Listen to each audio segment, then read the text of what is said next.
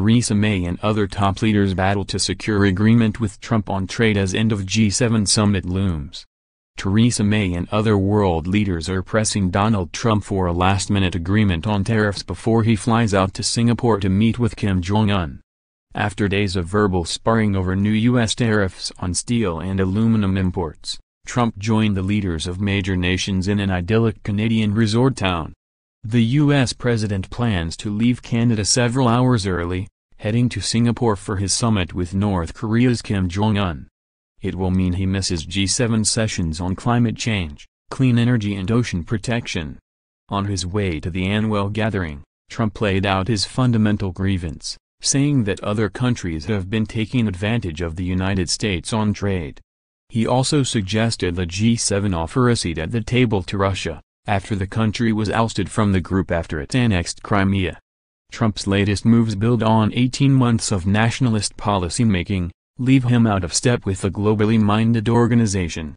They have also prompted speculation that the group could fracture into the G6+1. But in meetings with Canadian Prime Minister Justin Trudeau and French President Emmanuel Macron, Trump stressed his friendships with the Allies while continuing to insist he wanted to see changes on trade. Trump bantered easily with Trudeau, joking that the neighboring leader had agreed to cut all tariffs and all trade barriers.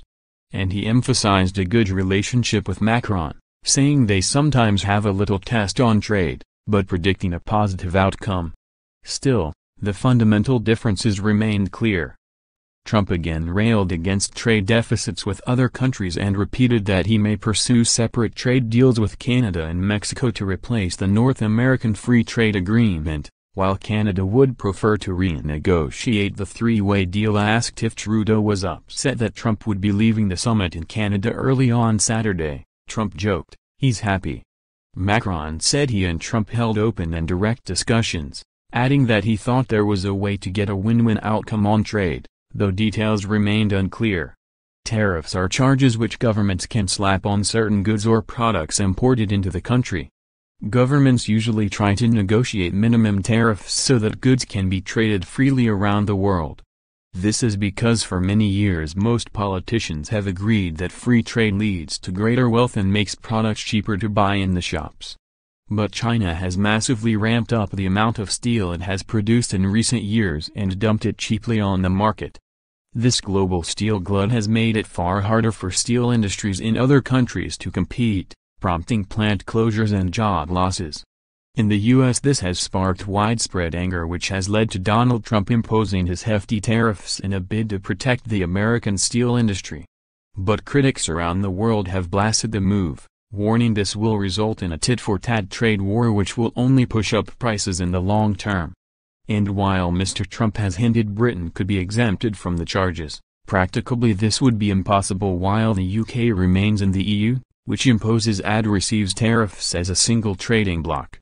There would have to be an EU-wide exemption for Britain to avoid the tariffs. Both sides suggested some progress in NAFTA talks. White House spokeswoman Sarah Huckabee Sanders said they were close to a deal, but added that there was also discussion of shifting to a bilateral deal. A Canadian official said the leaders discussed accelerating the pace of the talks. Trump spent Friday participating in the rituals of the G7, including the formal greeting by host Trudeau, a group photo in front of the sparkling St. Lawrence River and a working lunch of Arctic char and buckwheat salad. Other members of the Group of Seven are Canada, France, Italy, Japan, Germany and Britain.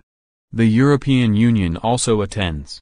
Trump's relations with the others have hit such a low point that a key question was whether the 7 countries can agree on a joint statement of priorities at the conclusion of the meeting. Macron said Thursday on Twitter, "The American president may not mind being isolated, but neither do we mind signing a 6-country agreement if need be." Trump said Friday he thinks the group will produce a joint statement. Before arriving at the Quebec summit, Trump injected fresh drama by asking why Russia wasn't included in the group. "They should let Russia come back in because we should have Russia at the negotiating table," he said. Russia was ousted from the elite group in 2014 as punishment for President Vladimir Putin's annexation of Crimea and support for pro-Russian separatists in Ukraine. In the U.S., Special counsel Robert Mueller is investigating whether Trump's campaign colluded with Russia in a bid to sway the 2016 presidential election in his favor. The comments drew a mixed response. Canadian Foreign Minister Chrystia Freeland said the issue hasn't been raised around the G7 table, though she said there have been some direct conversations and bilateral meetings. She added there are no grounds whatsoever for bringing Russia with its current behavior back into the G7.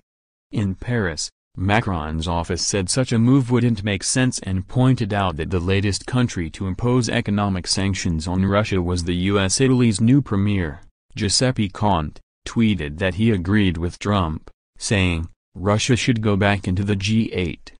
In the interest of all." Russia seemed